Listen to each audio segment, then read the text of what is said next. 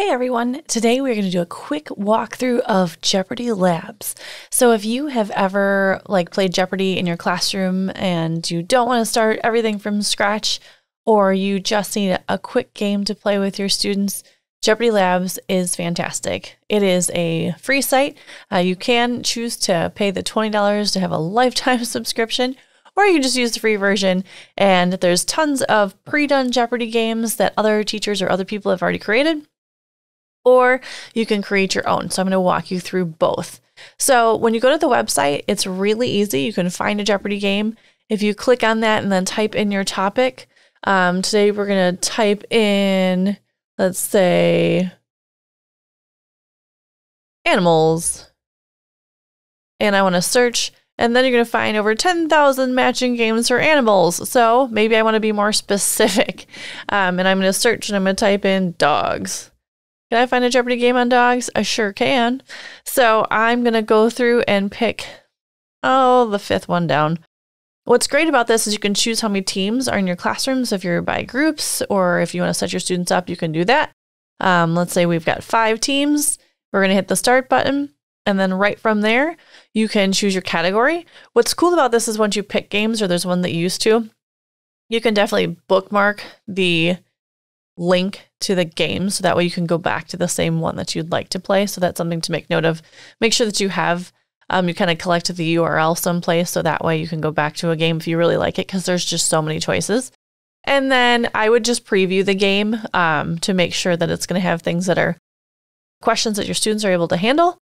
So this subspecies has larger heads compared to their bodies, and it's dogs versus wolves. You can ask your students, you can set a timer if you want to in your classroom. What's really nice, then you just hit the space bar and it will give you the answer. So that way you're able to answer the questions, the answers come up, and then you can go ahead and click escape, or just click on the button and then go to the next one. So the students, pick group 5, top dog breeds for 500, and you have your question, and you can go through and then just hit the space bar, and it will give you your answer. So that's really cool. There's so many different options that you can pick from when you are looking at Jeopardy Labs, and you can just click the back button and it'll take you right back to your list. If you didn't like that dog one, you can go to another dog one. So there's plenty of choices. Again, just hit the back button. It'll take you right back to your original search, and then you can just hit Jeopardy Labs. It takes you back to the beginning. So there are all kinds of topics. They can be content specific. So you can choose, if you're going to do weather, or if you're going to do capitals, if you're doing math. I know there's algebra and geometry. So again, there's so many different choices. If you don't want to make your own, that's totally fine. There's lots of different options for you, but I always just say preview the questions first to make sure that the answers are right and that your students can answer the questions that are there. If you want to create your own, you're just going to click create a Jeopardy game.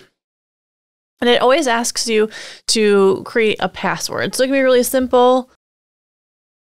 That way you can come back to it at a later time and you can just start building your own. What's really nice is that you're able to just create your own, so you can pick any content you want. If you want to do something easy and light before break, you can do that. If you want to do vocab review, you can do that. Content review. There's just so many different, it's Jeopardy, so you can choose any category that you would like. And you can choose in the format, so how many rows you want, how many columns you want. If you want to do extra things, you do have to put in that little lifetime $20 if you want to add additional rows and columns. So when you're here, you can type in your title. We'll say holiday. And then from there, you can go ahead and enter your categories. And then what's nice is when you click the question, it gives you the question prompt. You're going to type it in. It even gives you some little tips down here that in traditional Jeopardy, it's a phrase, it's a statement with the question is actually a statement. And then the correct response would be in a question. So it gives you your little prompts there. You type in your question, you type in the response, you click continue. And once you do, then that shows up on your board. So you're able to create out your own game. Again, bookmark it so you can come back to it. You can just click save and finish when you're done. And then they always give you the little reminder, hey, make sure you bookmark this page or email it to yourself so that way you have it. So I keep them in a little Google spreadsheet. That way I have all of them put together, and that way I'm able to find my Jeopardy games as I want to have them in my classroom. So there's so many options with Jeopardy Labs. You can build it into your classroom. You can practice content. Again, a little fun before a holiday break is really kind of nice. And also with Jeopardy Labs, they have other projects that you can do. So if you kind of check out down here, they have a crossword puzzle maker and a bingo card generator, a word search maker. So there's just a lot of other activity options that you can do. If you get a chance, check out Jeopardy Labs. It can make your life a lot easier, and it can build a quick, fun review lesson right in with your students. And that way you can practice content and you don't have to do a whole ton of extra work. Have fun.